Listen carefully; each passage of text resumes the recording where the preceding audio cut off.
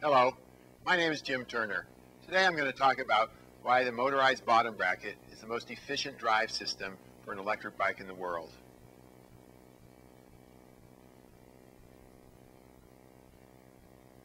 The motorized bottom bracket is incredibly compact. It has the most energy and power of any drive system for its weight and size. It fits easily in the bike and provides a low center of gravity. The motorized bottom bracket came about through a series of development events. When I first started to design an electric bike, I had the idea that a hub motor would be the most efficient way to drive an electric bike.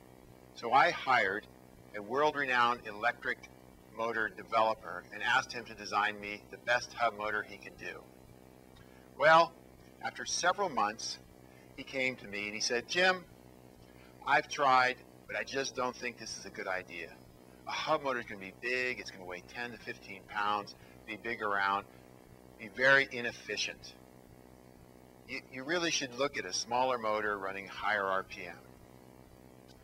So that put me in a bit of a bind. I didn't have any other ideas. So for several months, I had no electric bike. And then one day when I was riding my road bike, it came to me.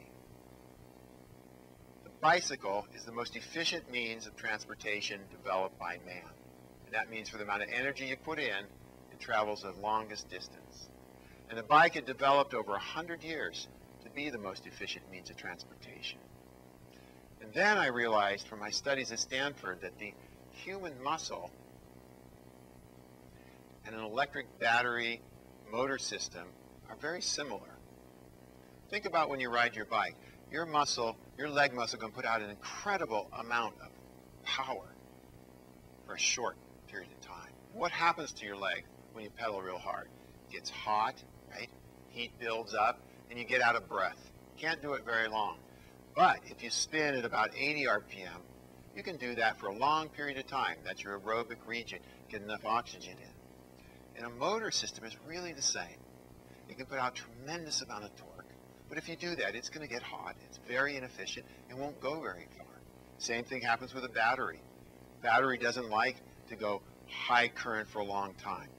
Bad idea. So I thought, if the motor is similar to the muscle, why don't we just put them in parallel with a pedal system on the bike that already exists? Take the most efficient means of transportation in the world and add an electric motor system. And that's how the motorized bottom bracket came into existence. So here is the motorized bottom bracket. It's housed low on the frame, and let's see how it works. The unique feature of the motorized bottom bracket is that it actually goes through the gears just like you're pedaling. So it's always matched to your speed. Let's see how that works. See, I'm pedaling. Imagine pedaling here, and the sprockets are going around. Now, the motor is going to do the same thing. The motor is turning the front sprocket just like when you're pedaling. So this is a synergy between rider and motor, a sort of human electric hybrid. So let's see that with both together. We're pedaling and the motor's going. Go much faster and easier. So what does this mean to you when you're out riding? You say, big deal. What it means is the motor's always matched to you. So take a bike, a fixed gear bike. Remember a bike you rode as a kid only had one gear. Now that bike's good at a certain speed on the road, but what happens when you climb that steep hill? You tried and you tried and you stood up and you pushed and pushed until it was too steep and you couldn't go anymore. So this is the same thing with the motor.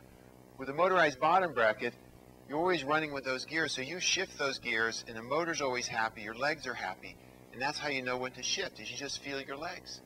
When they're getting too slow, the motor's getting too slow and you downshift. Your legs speed up, you upshift.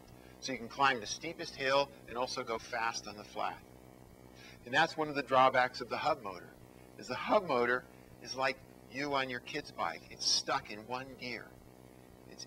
When it gets to a hill, it has to strain and strain. And so what it does is just like your legs, it puts more and more power in, it gets hot and gets very inefficient. And after a while, you run out of battery or you overheat. Let's look at a little bit of why that happens.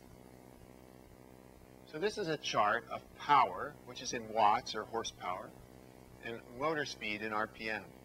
So every motor has a maximum power, maximum efficiency point, and it varies by motor and design. But the point is there's one point. If you operate the motor down here, like a fixed gear or a hub motor would going up a hill, you're very inefficient. You go too fast, you're not very efficient. So you want to be right in the middle. And this is what a motorized bottom bracket does. By shifting gears, the motor is always kept in its most efficient range, which is the same range as your legs. Because you keep your legs in this region when you pedal and shift. So again, we have this synergy which makes it very intuitive to ride, very easy to ride. So let's look what happens at the wheel. This is a hub motor, and this is the torque, or the propulsion that pushes you. So with a motorized bottom bracket, you can shift gears and always keep the wheel torque high. With a hub motor, it's flat, and then it drops off as you go too fast. So it's not nearly as efficient, not nearly as fun to ride. So the motorized bottom bracket is intuitive, it's efficient, and it's fun to ride. Now I wanted to demonstrate a little bit of why the motorized bottom bracket is so efficient compared to a hub motor. Because the motorized bottom bracket runs through those gears, you always have an incredible amount of torque. So what we've done here is the Optibike is in first gear, lowest gear for best hill climbing, and let's see what it's like for acceleration. So I'm just going to touch the throttle here, and you see what happens. The bike instantly accelerates because it has an incredible amount of torque at the rear wheel. Now we're going to shift the bike into the top gear, and we're going to see what happens. So now we've shifted the bike into its top gear, or ninth gear.